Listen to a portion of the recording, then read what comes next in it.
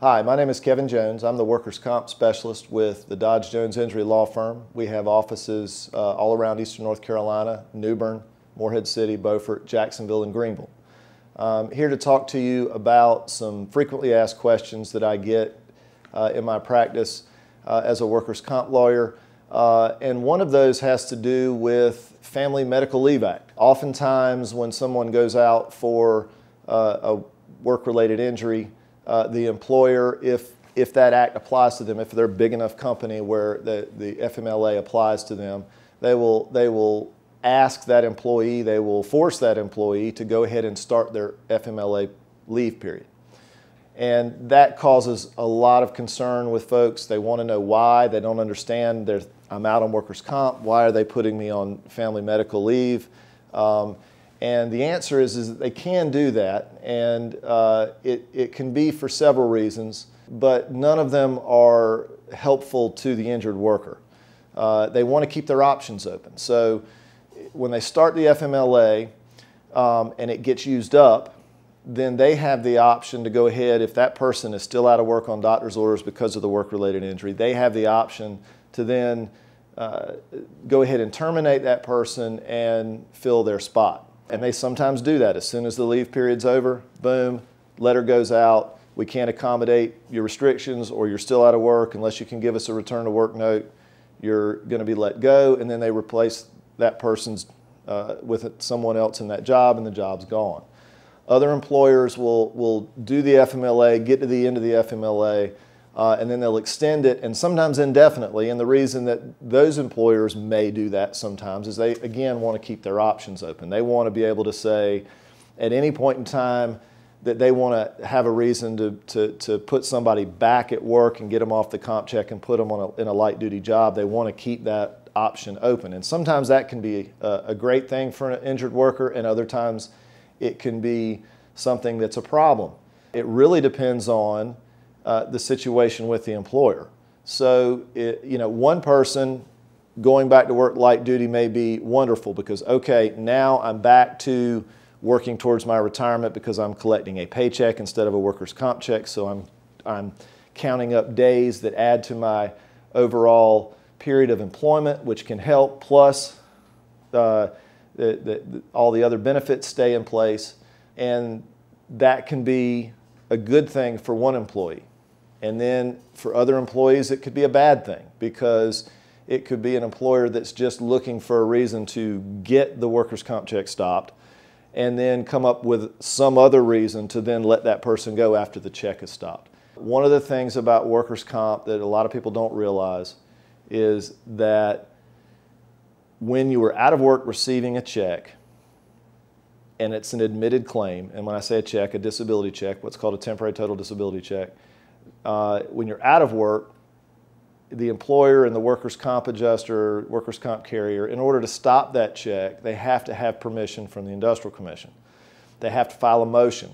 There's an opportunity to respond. There's a telephonic hearing with the lawyers on the phone, and then there's a decision that's made as to whether or not they're going to grant their request to either terminate or suspend those benefits. And so that right is important to an injured worker in a situation where they may be walking into a very adversarial employment relationship when they go back to work light duty, where they may be getting picked on, where they may be getting confusing instructions, where they may be getting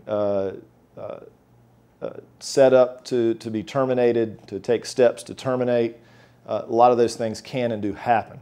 So when this is going on, you've got to understand the specifics of your situation, and you've got to get advice about, in your case, what should you do.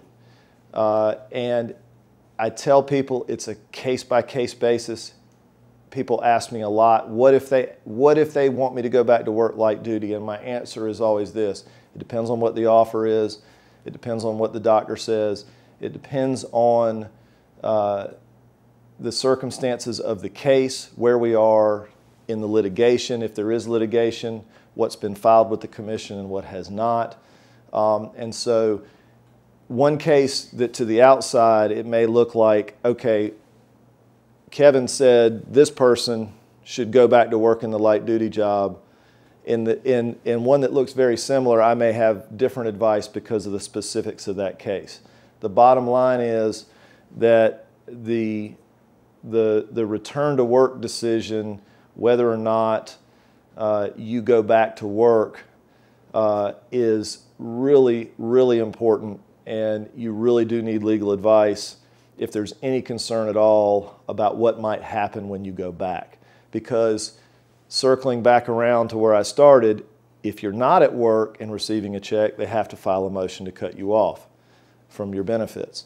If you've actually gone back to work and clocked in even for a few minutes, and then they decide that they don't need you and they decide to let you go, and I've seen it happen more than once, they don't need anybody's permission to cut off that check. They simply file a return to work form, either a trial return to work form or a regular return to work form, and that's it. They're done, and you would have to go to court and spend potentially years trying to get those benefits reinstated because you've gone back to work and they were legally allowed to cut the check off by filing a piece of paper without having to ask anyone's permission.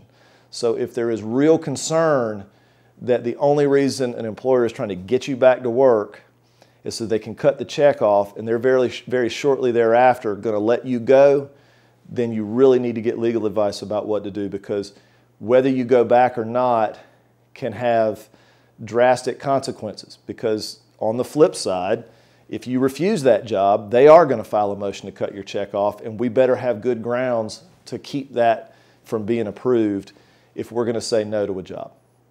If you have more specific questions about your claim, if you're worried about a light duty job that's being offered or that you're already working and would like to talk to me about it, give us a call. I'm happy to sit down with you.